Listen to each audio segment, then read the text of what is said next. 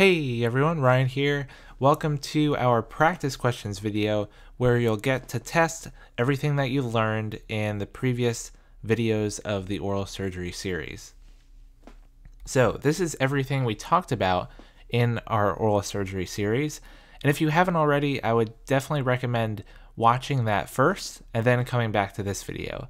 I broke down the material covered on the board exam into 10 videos of high yield information. And as you'll see, this information can really help you on the board exam. So I compiled several questions for us to go through together from old released questions, practice books, and questions that I modeled after actual exam questions when I took the test. So these are going to be very similar to what you'll see on test day. All right, so question number 1, go ahead and pause the video, think through the question, and then we'll go over it together. All right, so question number 1 is, what is the nerve most damaged in TMJ surgery? So this one's a little bit tricky right off the bat because all of the answer choices are nerves of the face, and 3 of them happen to be cranial nerves. The trigeminal, which is 5, facial nerve is 7, glossopharyngeal is 9. Of course, you don't need to know all this information, I'm just filling you in on some of the details. The auriculotemporal nerve and inferior alveolar nerves are actually branches of V3, which is the mandibular branch of the trigeminal nerve. So they're all essentially part of cranial nerves. Now we know from our TMJ anatomy that the TMJ is right in front of the ear. And so we might be able to rule out or rule in some of these answer choices early on. Auriculotemporal has auric in the name, which is pointing to the ear, and so we can assume that this is pretty close to the ear. Now the facial nerve also crosses right in front of the temporomandibular joint and branches through the parotid gland, which is also pretty close by. So if you didn't remember the high yield fact to answer this question, you could try to reason it out based on location and narrow it down potentially between B and D, and then you'd have a 50-50 shot. So it turns out, due to proximity, the facial nerve, especially the temporal and zygomatic branches of the facial nerve, are highly susceptible for damage during TMJ surgery. So the answer for this question is B. And you can see from this diagram, the facial nerve passes right over, right close by the TMJ, and so it's going to be most vulnerable to damage from surgery. All right, question number 2. Go ahead and pause the video, then we'll talk about this. Okay, so where is the maxillary third molar most likely to be displaced during an extraction? All right, so we could probably rule out one of these answer choices right away, and that being submandibular, because we're talking about a maxillary tooth, not a mandibular tooth.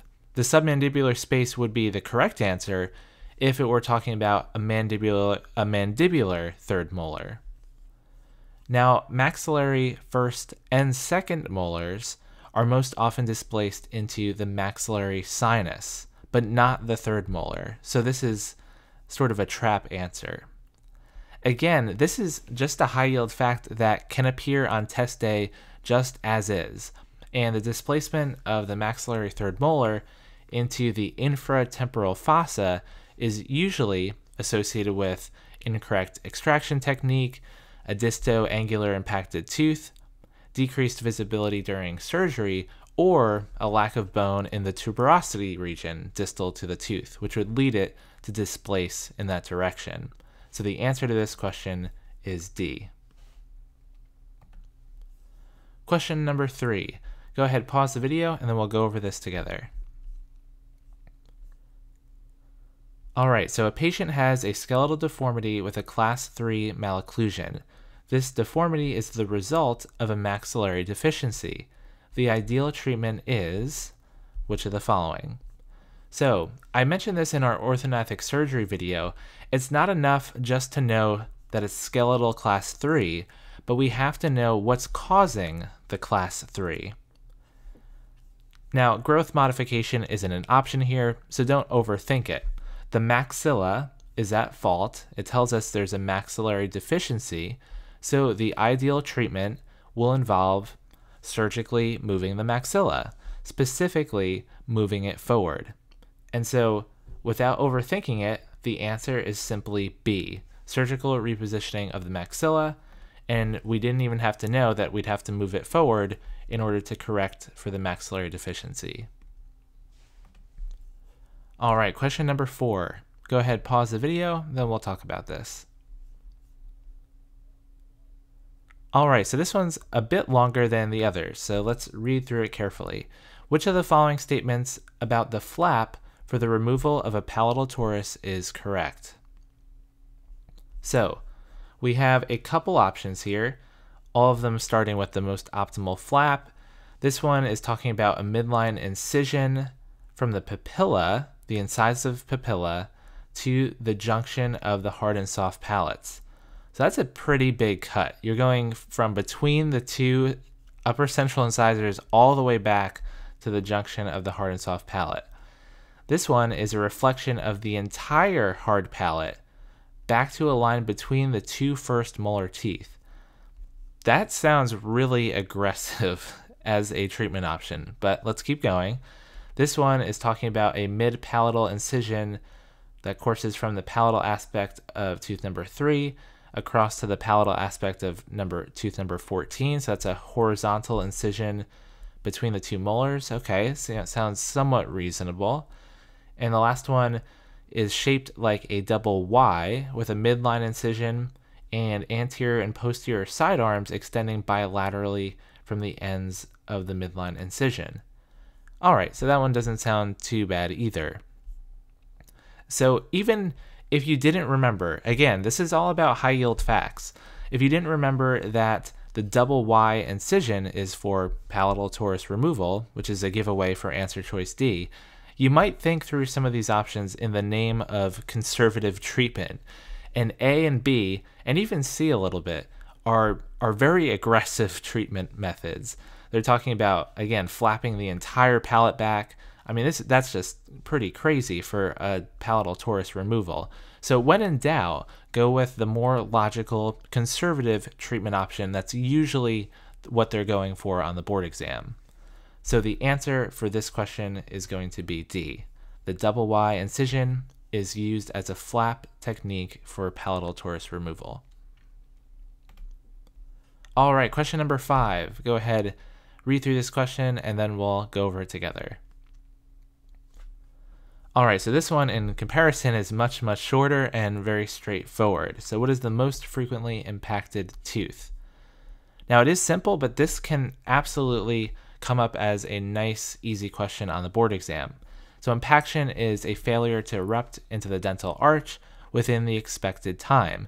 The primary reason for this is inadequate arch length. So it would make sense that a tooth that is the last to erupt into the arch may not be able to fit with all the other teeth there. So third molars are most frequently impacted. And this is a primary reason why they're extracted in many teenagers and young adults, because they can pose periodontal problems, hygiene issues, especially if they're partially impacted. So the pattern to remember for impacted teeth is mandibular third molars, then maxillary third molars, then maxillary canines, in that order. So the most frequently impacted tooth is going to be D, the mandibular third molar. All right, question number 6. Now this one we didn't get a chance to talk about, but I think it's definitely important to go over now. So I'll just read this question and talk through it with you. So what is the best diagnostic tool for evaluating the temporomandibular joint?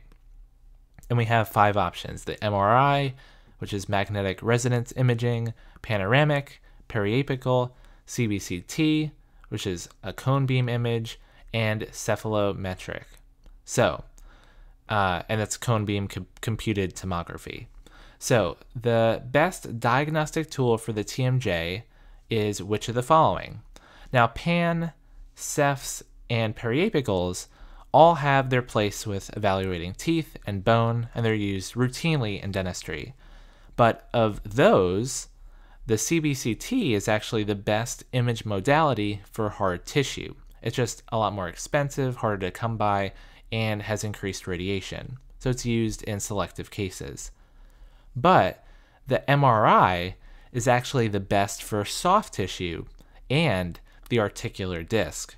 So magnetic resonance imaging uses magnetic fields and radio frequencies rather than ionizing radiation used in X-rays and CT, which allows for direct visualization of the disc. And that's obviously what we care about if we're looking at the TMJ. So you can see soft tissues and especially the disc best with what's called a T1 weighted image of an MRI. And so the high yield fact to remember here is simply an MRI is best when evaluating the TMJ. And so the answer here is A. And you can appreciate how you can see the disc better in this kind of image than you would in any of the 4 other ones. All right, question number 7. Go ahead and read through this question, and then we'll go over it together. All right, what is the luxator of choice for extraction of a single retained root of a mandibular molar? So my mantra with these test questions, and I'm sure I've said it multiple times, is to always start with what you know. Otherwise, you can get overwhelmed with what you don't know, and really, you probably already know all the information you need, so I think it's always helpful to just kind of recapitulate what you know. So let's start with what we know and recall the 3 main steps of an extraction. Number 1, we sever the soft tissue attachment. Number 2, we luxate the tooth with an elevator.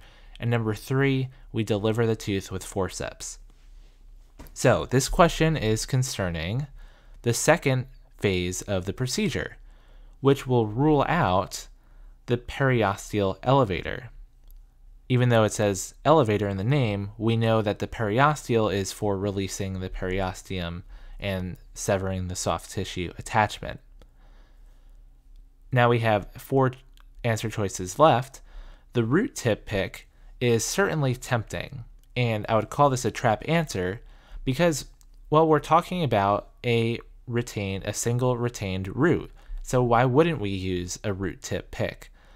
But all of these elevators have something in common. They all function as wedges and levers, except for one of them.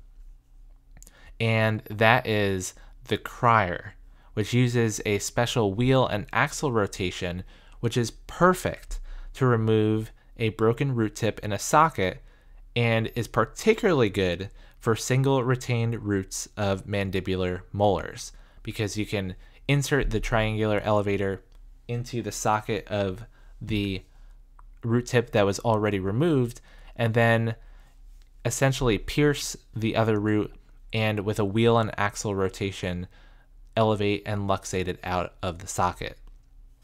So for this particular example, again, this is just kind of recapitulating high yield facts. The crier elevator is going to be your luxator of choice. So the answer here is A. All right, question number 8. Go ahead and think through the problem and then we'll go over it together.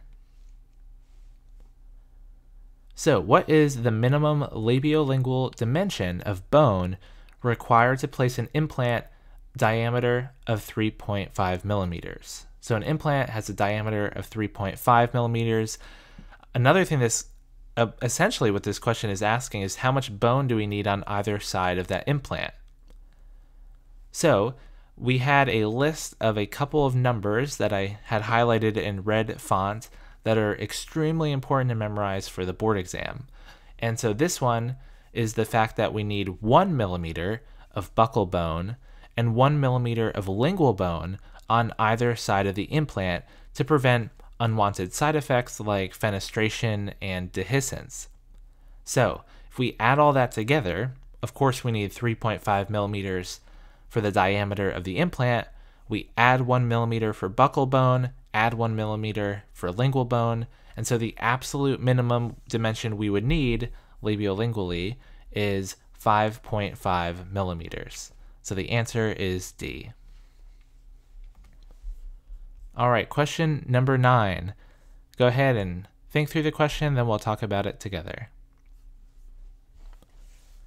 Okay, which of the following is the most common post-operative problem associated with mandibular sagittal split osteotomies? So another name for this is the bisagittal split osteotomy, or the BSSO. And so the BSSO had a major, I don't want to say concern, but a major post-operative complication. And so remember, the issue with this surgery is the proximity of the inferior alveolar nerve. And so we can imagine that some nerve damage, nerve injury, or neurosensory disturbance like paresthesia or loss of sensitivity is going to be the most common post-op problem. So the answer here is going to be E. And you can appreciate how close that cut can be to where the inferior alveolar nerve enters the mandible. All right, question number 10. Go ahead and read through the question, then we'll go over it together. So, which of the following is the least likely congenitally missing tooth? And this is just another one of those high-yield trends or patterns to memorize really, really well. And be careful of the wording here. This is talking about the least likely congenitally missing tooth, not the most likely. And so I disclosed the most likely congenitally missing teeth pattern in, I think, the first video of the series, and the order was the third molars being the most likely missing tooth, then the maxillary laterals, then the mandibular second premolars. So you might notice that 3 of the answer choices are 3 of the most commonly missing teeth. And so that leaves the maxillary canine as not among the 3 most likely missing teeth. So of the answer choices here, that has to be the correct answer. So the answer here is B. All right, question number 11. We're almost there. Go ahead, read through the question, then we'll go over it together. All right, so for surgical extraction of tooth number 30, which direction do you section the tooth to facilitate removal of the roots? So the first one that's going to stick out to me is peripherally, because that doesn't seem like the other ones. And it doesn't really make sense because that would be a different surgical extraction approach. Remember, we talked about digging a trough in buccal bone or interseptal bone, interradicular bone around the tooth in order to have easier access for elevation. But we're talking about sectioning the tooth here, so that one doesn't really make sense. Tooth number 30 most of the time has 2 roots, a mesial root and a distal root. So in order to section the tooth, remember, we need to cut the tooth so it essentially becomes separate teeth with each with their own root. So if we have 2 roots, we need to make 1 cut to essentially convert this molar into 2 premolars. So in order to do that, we would cut right through to the bifurcation and section it buccolingually. And so we would have a mesial root and a distal root, and then elevate out the 2 separate sections. So the answer here is going to be B. All right, question number 12. Go ahead and read through the question, then we'll talk about it together. Okay, which of the following is considered the highest and most severe classification of maxillary fracture? So you can probably guess that as you go down the line, we're getting more and more severe. That's usually how dental categorization works. But the trick here is how many types of Lefort fractures there actually are. So Leforts are midface fractures. Lefort 1 is horizontal across the maxilla bone. Lefort 2 is a pyramidal shape involving the orbits. And Lefort 3 is complete craniofacial disjunction. And there is no Lefort 4, so that's a trick answer. So don't overthink it. You know everything you need to know for this question, and the answer is going to be C. Okay, question number 13. Go ahead, pause the video, read through the question, then we'll go over it together. Okay, myofascial pain dysfunction is best described as which of the following? So we talked about myofascial pain dysfunction at the end of our TMD video.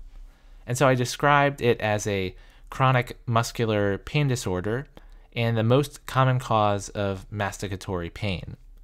So if you just remember that, then one of these answer choices may stick out from all the rest.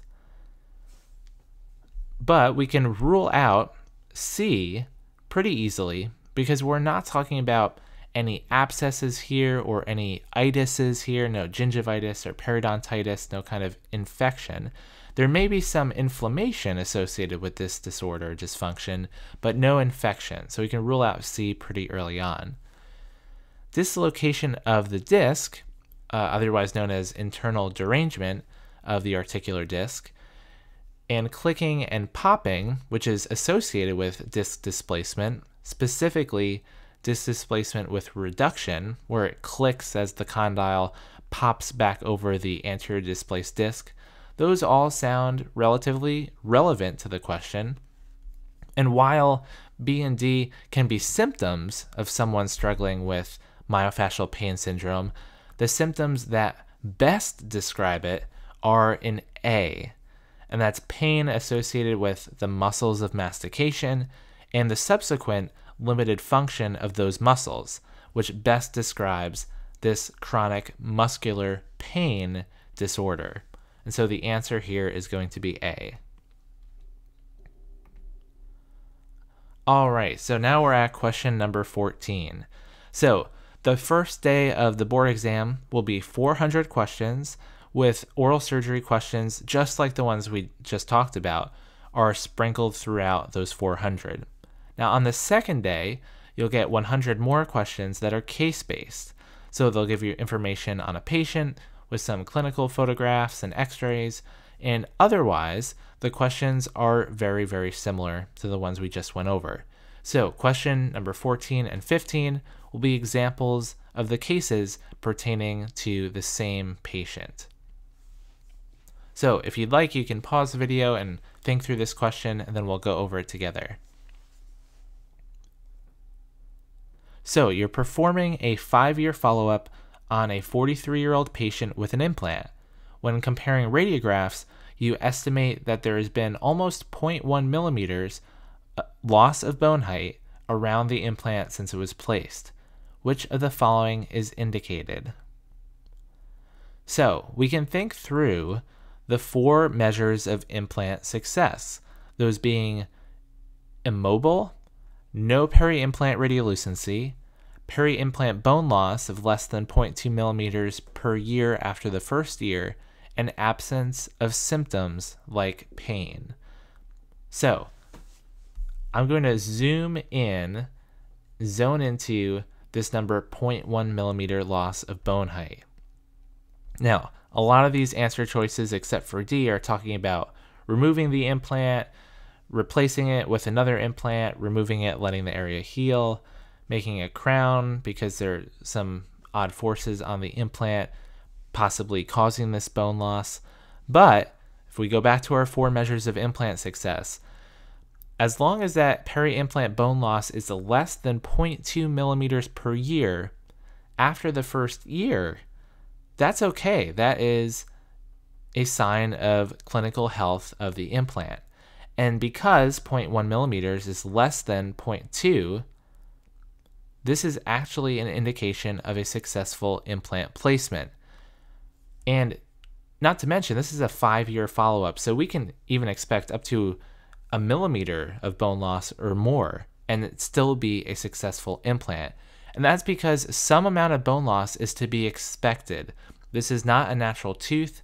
Although we're getting a bit more stimulation of the bone than we would if nothing were there, it's still not the same And so a certain amount of bone loss is to be expected following implant placement. So we actually wouldn't do anything in this case. The implant's healthy, and this amount of bone loss is considered acceptable. So the answer here is D. And our last question. It's associated with the same patient, so you can go ahead and pause the video and then we'll go over this together.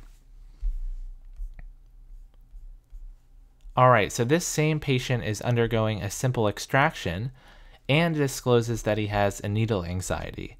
Oh boy. Shortly after the local anesthetic injection, the patient experiences an episode of vasovagal syncope.